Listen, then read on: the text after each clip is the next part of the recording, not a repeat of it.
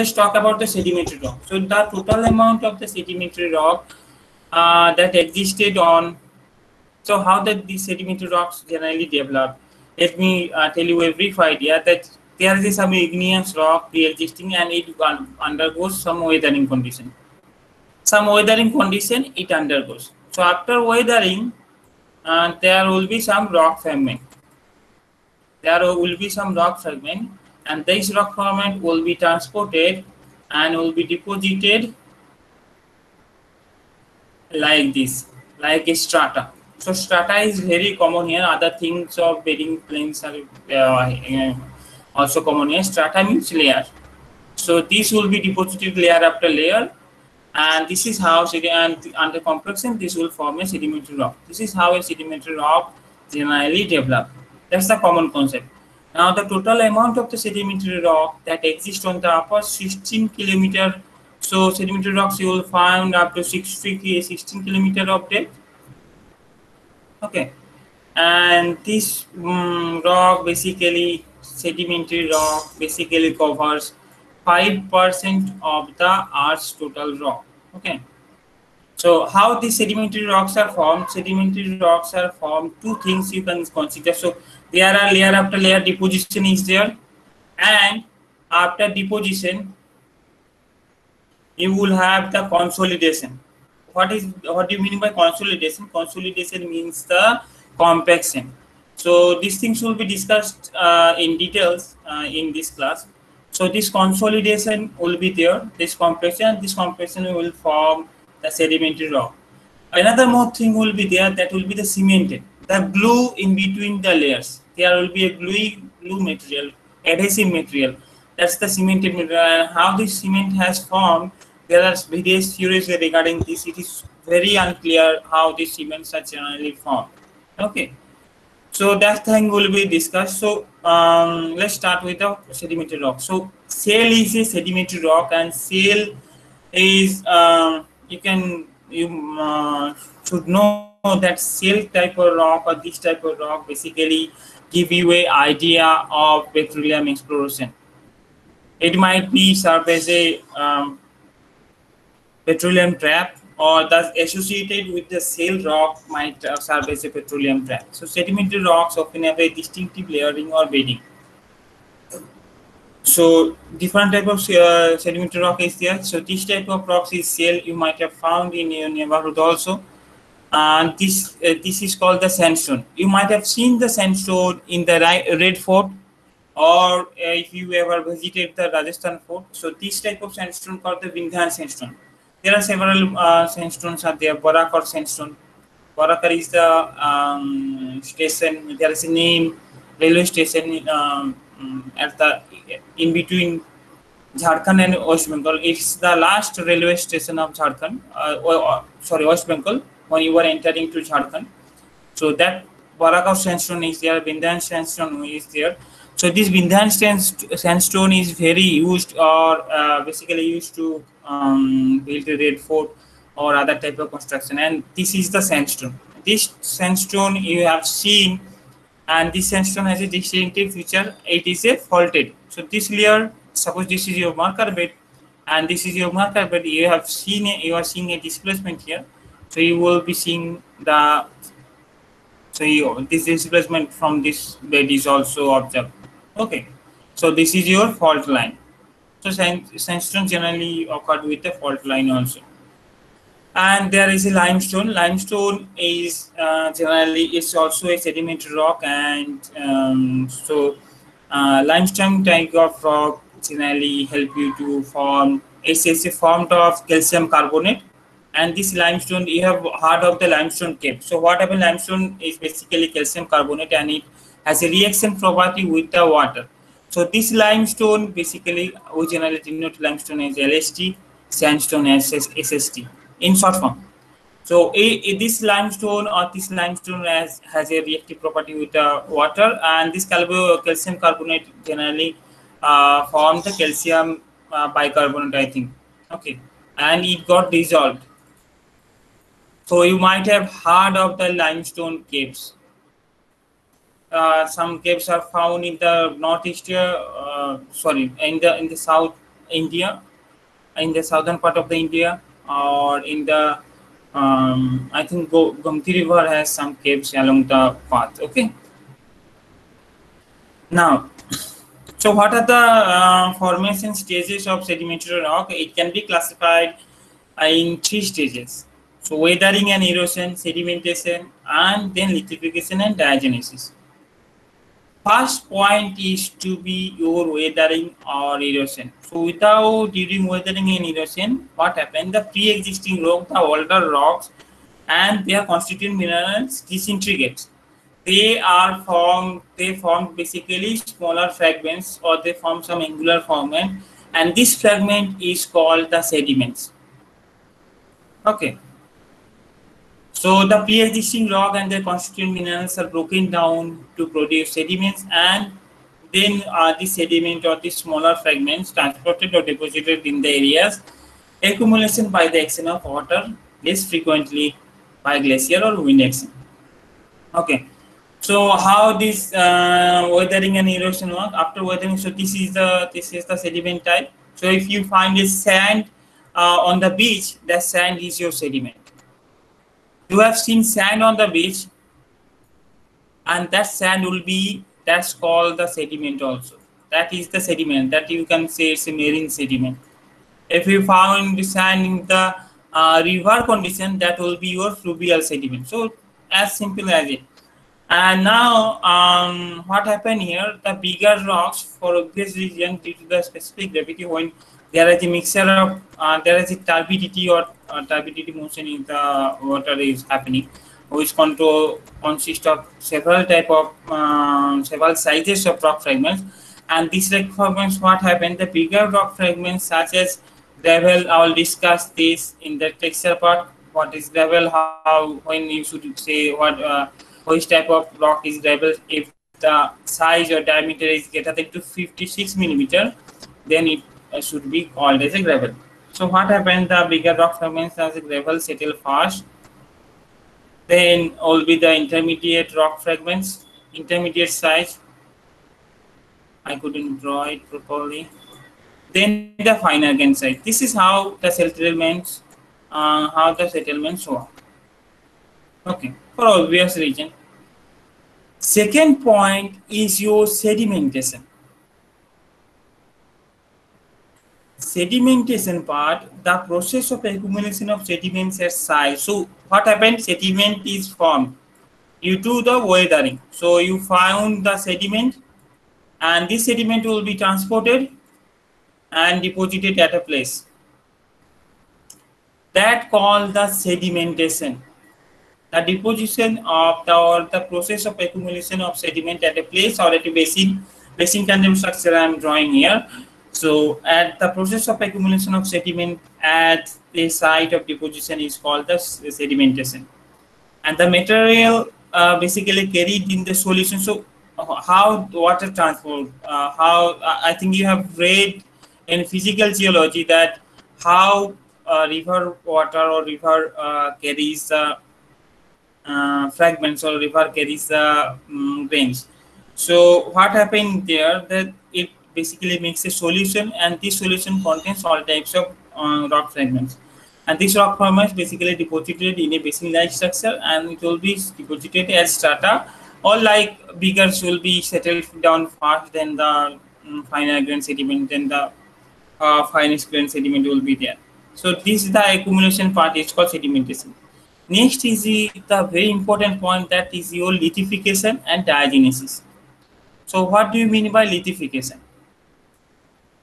So this, how the water carries the fragments, the water will be depositing in one by another, and that will be compaction, and this compaction will eventually form the sedimentary layer, and in between the layer you will find the salt cluster or other cementing material, which will be cementing material means the glue, which basically holding the two blocks together. Okay. So lithification, the process of converting soft and loose sediment into hard and firm rocks, is called the lithification. This process is also called the consolidation or the compaction. Diagenesis, this process that describes the physical and chemical changes. So in the diagenesis process, the physical and chemical changes in the sediment will be there, and the such changes are called the diagenetic changes, and the process is called diagenesis. So the diagenesis includes basically three processes: compaction, cementation, and precrystallization. Compaction occur. Compaction is a diagenetic process that begins on burial and continue during burial to depths of 9 km or more. So compaction increases the bulk density of a rock, increase its competence, and reduce porosity. Sand compacts with a relatively little loss of porosity or permeability, but other diagenetic process may considerably reduce the porosity and permeability with the. So what happened here?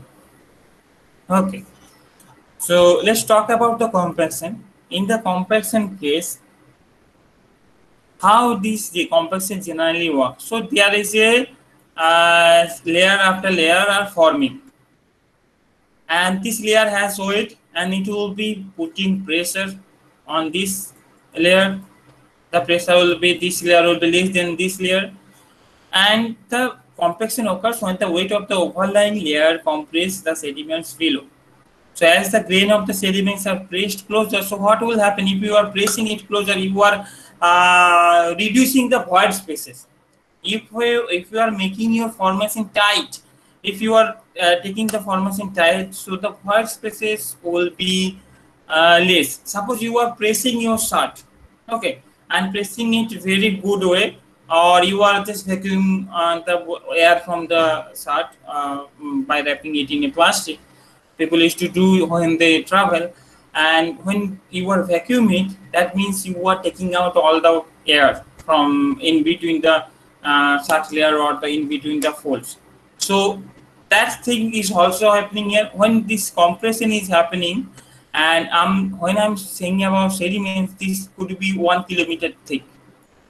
1 kilometer, so that will be giving enormous pressure on the underlying layers, and this will give you the compacted sedimentary rock on the rock. And as for compaction, the porosity and the permeability will be decreased.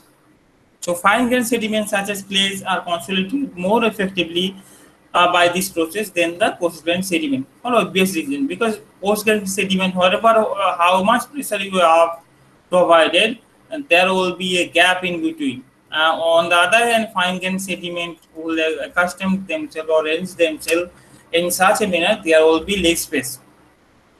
Second point is the cementation. Now, this point, this cement, sometimes if you see a sedimentary rock, then you will see between two blocks there is a space, and this space is filled with white kind of cement.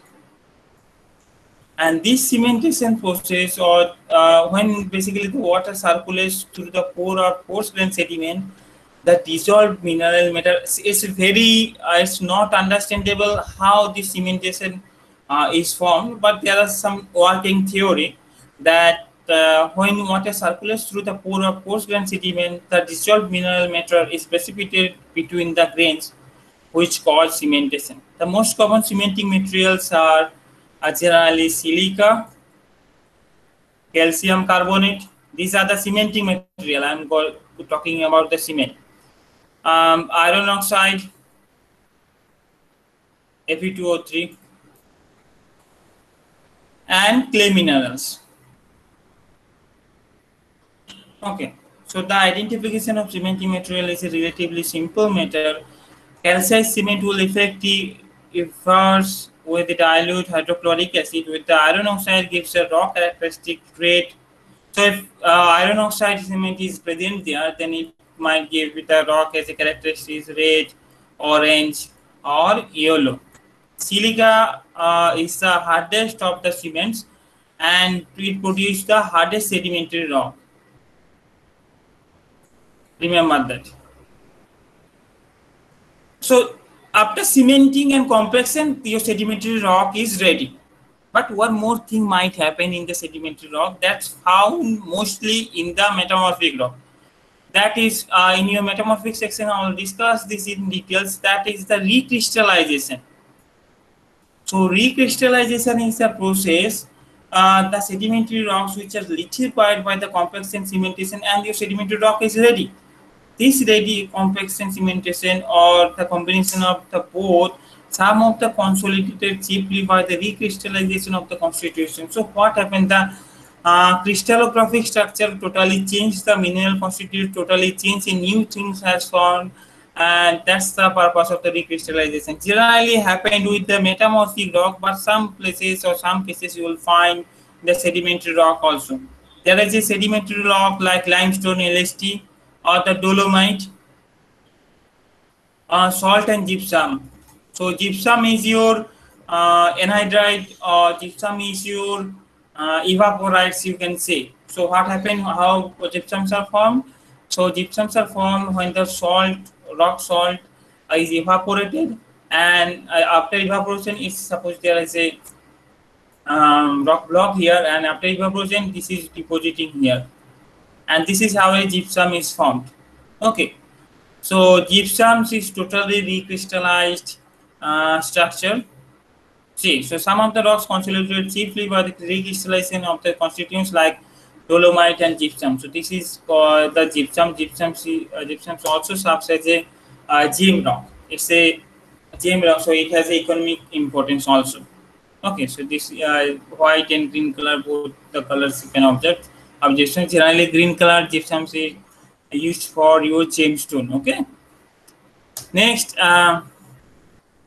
so these are the processes how the sedimentary rock are formed. So now sedimentary rock can be classified basically in two types: clastic sedimentary rock and non-clastic sedimentary rock. So clastic sedimentary rocks are, what are the clastic sediments?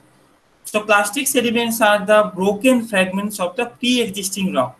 That's the regular thing we have discussed. So pre-existing rock is there. There is a rock that could be the igneous or metamorphic rock, and from that igneous or metamorphic rock, the rock fragments are derived, and these rock fragments will be called as a clastic sedimentary rock or clastic sediments. And when these plastic sediments form when this clastic sediment form a sedimentary rock, it's called a clastic sedimentary rock. So clastic rocks are formed by the mechanical accumulation. So generally you will find a mechanical accumulation, no chemical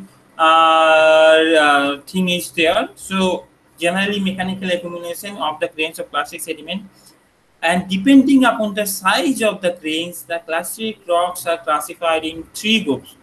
Okay, rudiaceous, arenaceous, and argillaceous. So first one is your rudiaceous.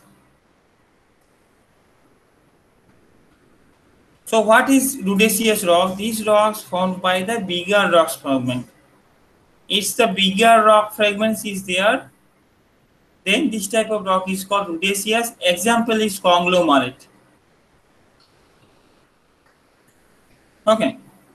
And if this rock is bigger rock fragments, and this rock fragments is circular in shape, then you will be saying it's a conglomerate. And I have already talked about breccia. If it's a angular rock fragment, then it can be called as breccia or breccia, whatever you want to say. So rudiaceous rock are basically bigger rock fragments. Second point would be, or second classification is the arenaceous, and this is a simple classification that here the thing will be the intermediate rock fragments, and this type of rock fragments are basically generated. The example of this type of rock is sandstone. Another thing is that is the argillaceous, and argillaceous means related to mud, related to clay. Okay, so argillaceous or argillaceous, this type of rocks are made up by very fine grained sediment, like it's a clay-like sediment. So clay has a very less, clay has the lowest particle diameter or lowest size in the grain classification I will discuss. So it's a very fine grained type of rock, and this type of rock is shale I have shown you already the picture, and the mudstone. So that's called the argillaceous. So this is rudiceous. This is how conglomerate. So you see the mineral grains are circular, almost circular in shape. Okay. For breccia, the mineral grains are angular in shape, and in between them you will see the white cemented material is there, or it can be classified as the ground mass. Okay. Arenaceous rocks are the sandstone and grit. So this is the quartzitic sandstone. So this is the sandstone. You might have seen in your neighborhood also, and this is the grit. Argillaceous rocks composed of very fine sediment. An example is shale, mudstone, or sandstone. Other than this, depending on the mineral composition, it can also be classified in two types: arkose and grey-walkie. These two types are very important. Other than sandy siltstone is there, or silty sandstone is there. Okay, so when the silted part is more in the sandstone, then it will be called as a silty sandstone. So not only the single mineral or single type, there might be the various composition of sediments will also occur. Suppose silty sand. What do you mean by silty sand? So it's a sand, but it has a impurities, or it has a some portion of the silt materials or silt particles. That's why it's a silty sand. Clay sand, when the clay materials or clay particles, clay is present in a sand body, that will be the clay sand. Okay. So this is how the sediments generally classified. Among which the most important one is the arkose, where the it's a sedimentary rock, it's a sedimentary sandstone rock, and it's generally contain at least 25% of feldspar. Okay, and grey-walkie, remember that these two are very important. A dark post-grain sandstone rock which contains more than 50% of clay. Okay. Now let's talk about the non-clastic sedimentary rock. This type of sedimentary rock forms due to the chemical precipitation. So far we have discussed in the clastic sedimentary rock that basically formed by the mechanical accumulation. This type is for your chemical precipitation. So chemically, it can be classified as chemically formed rock or organically formed rock. Okay. So animals or plants body may use as a or may form some sedimentary rock that is called the organically formed rocks. So chemically formed, what are the chemically formed rocks? These rocks generally formed by the chemical precipitation of carbonate, as for example limestone and dolomite. Salt rock formed by the evaporation of the saline rock. So I have already discussed how the salt rock and gypsums are formed. So salt rocks, principal minerals are sodium, potassium, magnesium, and calcium. What happened here? So if there is a saline lake here, and there will be evaporation effect. You know that what is the evaporation, and that will be deposited somewhere or some places, not just above the lake or in the side of the. So suppose there is a hilly region there, the side like this, and it may form at this portion also. So this is how rock salts are formed, and these rock salts and gypsum is formed and is called the salt rocks. Another thing is the ferruginous rocks. It's formed by the chemical precipitation of iron oxide. So it's a ferruginous means its origin has a iron component. So ferruginous is the formed by the chemical precipitation of the iron oxide. It's called the ironstone, like this. So it's consisted of this ferruginous. Such rocks basically contains high proportion of iron-bearing minerals such as siderite, hematite. Hematite is the ore of the iron. You are the mineral. You are the mining engineers, and you know that hematite is the ore of iron, or chemosite or pyrite. Okay, that is called the ferruginous material. Siliceous deposits, that is very common, and these siliceous rocks are formed when the silica is precipitated from the water. Such example is flint, chert, jasper, and agate. Jasper is also mineral. Now, organically formed rocks. So, what happened here? The plants or animals, in order to form this organically formed rock, uh, the plants or mineral has to die, or plants or minerals have to die. Okay, so the dead bodies of the plants or minerals basically form this type of rocks. So it can be classified as two types: biochemical rocks and organic rock. So what are the biochemical rocks? Shale limestone is the biochemical rock. So formed from the cells and the body of underwater organism shell, not SHALE, SHE like shell of a shell of a oyster. So you know oyster. So you know oyster, and the shell of a oyster. I couldn't draw it. So I think you got the idea. And this shell of a oyster is basically formed by calcium carbonate, mostly. You know that.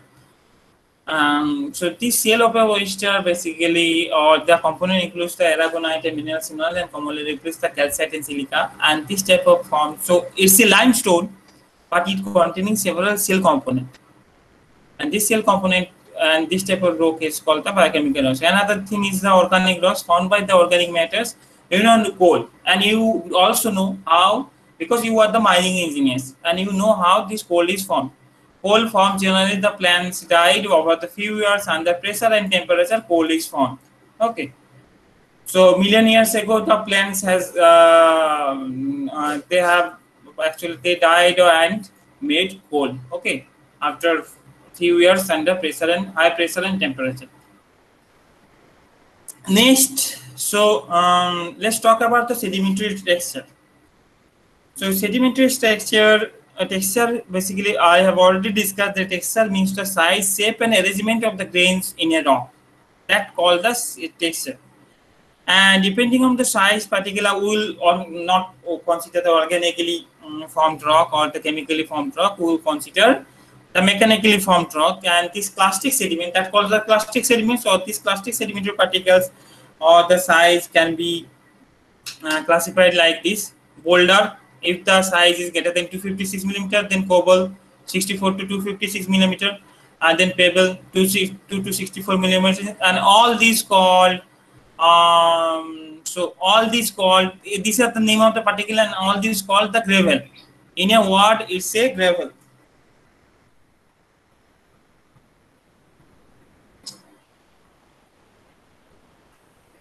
Now sand, this is the size of the sand, and sand can be classified as very coarse, fine, very fine, then silt, and clay. Clay is the particle which has a particle diameter less than 1 to 56 millimeter.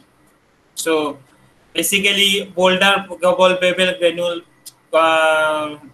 basically form detriator rock. This type of rock is conglomerate and breccia. Sand basically form sandstone, and mud or silt or clay basically form shale and mudstone or siltstone. So this is the actual classification of the sedimentary size. So greater than 4096 millimeter, that is the boulder. Greater than, if the diameter greater than 256 millimeter, then it is gobble, then pebble, then granule. So these are the classifications. So very coarse sand, medium sand, fine sand, very fine sand. There is a pi scale is also there. So this is the relative scale based on this millimeter size one. Okay. So this is the relative scale, and according to this scale is also there, but you consider only this millimeter part. So sand can also be classified in this and 5 distinct times. Then silt can be classified. Then mud is your clay, when the diameter is less than 1 to 56 millimeter. Okay. Another type of texture, if I want to talk about the texture of the sedimentary rock, then there is a term called sorting. These are the basic terms. So this sorting could be happen haphazardly or oil sorted. So it could be poorly sorted, or it could be oil sorted. So as the name suggesting, for the poorly sorted, there will be haphazard of different grain sizes will be there. Okay, And for all sorted, same grain sizes will be a constituent part of the sedimentary rocks. They will be having the same grain sizes, then it's called the well sorted, and the haphazardly grain sizes then will be called the poorly sorted. So the degree of assortment may be high in many wind deposits. So generally, what happened due to the air action or the wind action in the desert, there will be some sedimentary rock formed there, and that will be the final grade sedimentary rock, and that type of sedimentary rock will be well sorted. Okay. And if the chemically formed rocks may contain rounded concretion, so what is the concretion? This is the minerally formed nodules. Okay. So other than texture, now let's talk about the structure of the sedimentary rock. So far we have discussed the sedimentary rocks and its type, and your class basically the section B missed some of the portions of sedimentary features along with the first part of the metamorphic topic. So that will be discussed in today's class. Okay, then we will be done with this petrology. Okay, so so far we have discussed the type. We did the last topic we discussed on this sedimentary rock was sorting, and today we will be discussing several structural features of sedimentary rock. Okay, so what are the structural features you can see in a sedimentary rock? So the important structural feature of sedimentary rock are the stratification. First one is the stratification. Second one would be the lamination. Okay. Third one would be the graded bedding. And fourth one, all these structural features are very much important, so you might want to put a star there. So and fourth one would be your current bedding. Then ripple marks and minor structures are there. Fifth and sixth. So let's start with the stratification. So what do I understand, or what generally stratification means? So when I'm talking about stratification, that means it's giving you the idea, or it's giving you the appearance of the sedimentary strata or layer. It's a parallel layer, you will be seeing the parallel layer, and that's called, each layer has another name in structural geology, in petrology it's called strata. So that's why from there is coming stratification. So all sedimentary rocks, most of the cases, are generally characterized by stratification. And deposition of sediments into the layers. So layer after layer, generally sediment deposition happens. The regular sediment deposition I have already discussed in your previous class, that sediments are carrying out by water, like river water, and it is depositing in a basin-like structure, layer after layer. So that layer after layer will be compacted and will form a sedimentary rock. From there you will get a stratification structure. The thickness of the bed may vary from a few centimeter to few meter. So how the stratification look like? So when you will be drawing the stratification structure, one layer, another layer, so you will be seeing some horizontal parallel layers. Okay, and these are forms. The general idea of forming a sedimentary rock, the compaction and cementation, everything has been discussed. So I think you got the idea how generally stratifications are developed. Now there is another type of, and these beds are distinguished from each other. How you can distinguish one bed to another? It will be distinguished by the difference in the mineral composition, variation in the grain size or texture, difference in color, and the variation of thickness.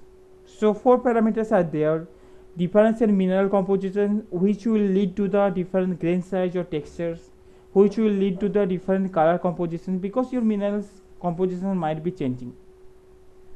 Okay, and the thickness might be varying. This one is the thicker one, this one is the thinner one. There is another type of bedding, kind of stratification, but when the bedding plane's thickness when the thickness is less than 1 centimeter. It's a very thin bedding actually. So when you will be seeing the thin bedding layers, that will be called lamination. So you will be seeing the minerals arrangement in a parallel lines like this, and the thickness would be less than 1 centimeter. Then you will be saying that this one is called lamination. The bedding planes are called lamina. Lamina means it's a multiple bedding plane you are considering. So in plural form it's called lamina. And the structure, the feature or the structural feature you are seeing, the appearance of the sedimentary rock with thin bedding structure, and the thin bedding portion is called the lamination. It's called lamination. Okay. And lamination usually found in very fine grained rock type, and like shell, like clay sedimentary rocks. In that type of sedimentary rock you will be seeing the lamination structure like this. So this structure is your lamination structure, this one. So this will be your lamination structure. Okay. Now another type of structure you will be seeing, and one more thing you have to understand, what's the basic difference between stratification and lamination. So stratification, when the bed's thickness is greater than 1 centimeter. This is the one way of stating the difference between stratification and lamination. Another thing is that stratification basically gives you the idea, or it basically refers to the successive or refers to the succession of beds, layer after layer. That things you will be calling as a stratification or stratifying structure. Okay, stratified structure actually. And Sir, for the yes, sir, layers and beds are same thing. yes, layers and beds are same thing. Layer, strata, bed, all are same thing. So this is a layer, this is also a called bed, and the boundary between them, between two layers, is called bedding plane. I have already discussed last class.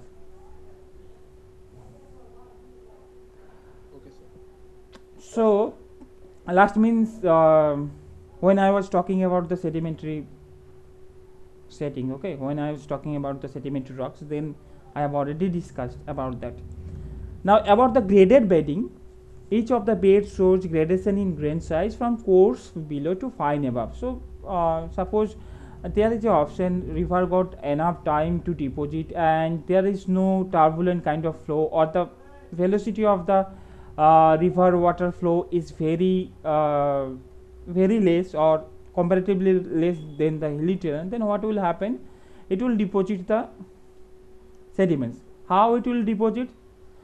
What will happen if the river is flowing or keeping the rock fragments suspended? First one, what will happen? It will deposit the larger types or larger grain sizes. Okay, then it will deposit the smaller grain sizes. I'm talking about in its first year, let's say monsoon 1, I'm writing this. So during the monsoon period, I am considering the huge amount of sedimentary loads are depositing at a basin area or at any place. And initially for the monsoon 1, you are seeing this type of structure. Okay. Then below, above of which you will be seeing the finer grain sediment. So there is a gradation, means the gradation in size. If you move from bottom to top of that layer of that portion, then you will be seeing that the grain sizes decreases from bottom to top. If you move bottom to top, then the grain sizes decreases. And for the monsoon 2, what will happen? Another layer of same kind will be deposited. So similarly, the larger particle, due to the density and the weight, it will be deposited earlier, or it will be deposited at the bottom. Then you will be have the finer grain sediment, and it's called the graded bedding. It's called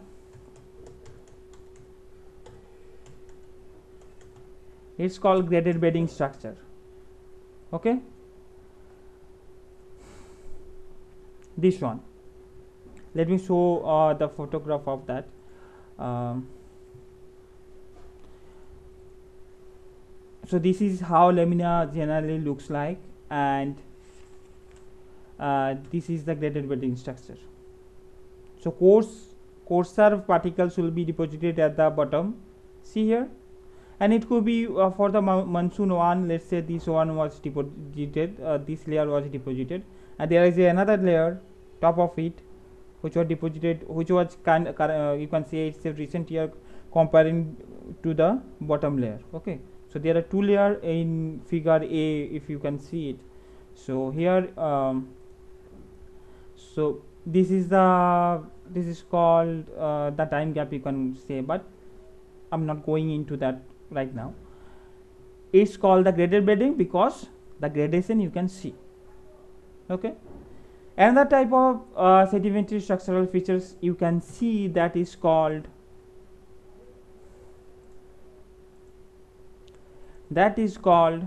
your current bedding or cross bedding. So current bedding, in this current bedding condition, what happened, the minor beds or laminations lie at an angle to the plane of general stratification. So in case of cross bedding, as the name suggesting, you will be seeing the pattern. How you will be seeing the pattern?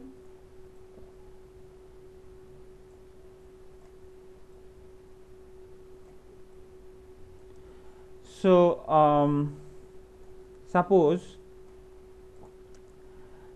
two layers are there. So one is inclined in different direction, the top layer, and another one is inclined in different direction or at different angle. Okay, and this type of structure is generally called as cross bedding. It's called the cross bedding. So how this cross bedding or current beddings are developed? Current beddings is in this structure, the minor beds or laminas are lying at an angle to the planes of general stratification. These minor beds commonly actually, if you can see, this is the major bedding plane. It's called the major bedding plane. So here you can see, what you can see, that at this boundary, at this bedding plane, the both of the continuity of the both side layers, I mean the top layers and the bottom layers, are abruptly terminated, and due to this abruptly terminated, it looks like the patterns are not matching. The patterns at the bottom layer is not matching with the top layer, and this structure is called the cross bedding structure. Okay, so current bedding is commonly found, it's a very common for very common to found in a shallow water and wind deposit condition. So in desert you might find this kind of structures. So these are formed by shallow water and wind formed deposits. These structures indicates the rapid change in the velocity and direction. So it basically give you the idea of rapid change of velocity and direction of the flow of streams or wind which carrying the sediments, and which is very common in desert area or in the shallow water condition. Okay, the fourth one we'll be discussing, that is called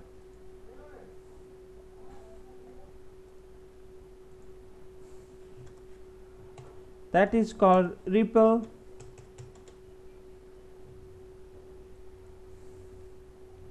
marks, and these are also common, and these are basically termed as the wavy undulations. So due to the wavy undulation seen on a surface of a bedding plane, you can say that the ripple marks are formed. They are produced also by the shallow water condition, and this structure may also be formed on the surface of deposits formed by the wind. So ripple marks mostly you have seen in desert also, and ripple marks are two types. It could be asymmetrical or current ripple marks, or it could be symmetrical. So if you see the ripple marks like this, that's the symmetrical one, and if you see the repellements like this, that is the asymmetrical one. Okay.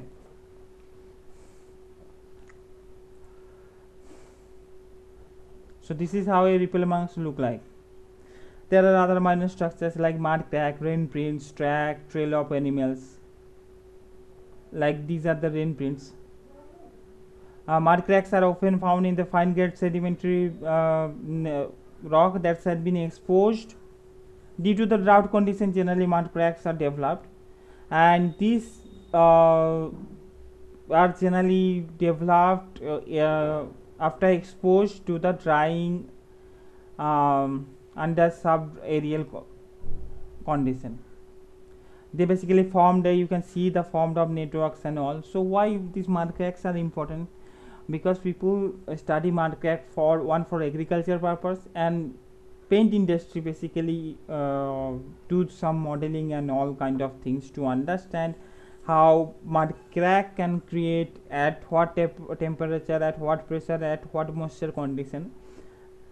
They basically studied the mud crack to get an idea or to get a hold of that paint construction. So they have their technique to do the modeling and all. Okay. So mud cracks are very much important also, but these are the minor structures. Okay.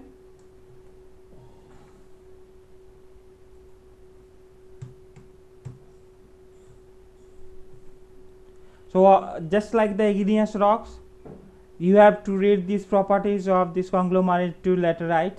So laterite is basically the weathered rock, and where this book, okay, like this. So when you will be reading conglomerate, read what is its nature. So when you will be writing in your exam, you have to put the description in such a way that you have to write the nature, you have to write the mineral composition, you have to write the texture and the varieties. If I ask that write the properties of conglomerate, then you have to put all these points and I'll be explaining it. Got it?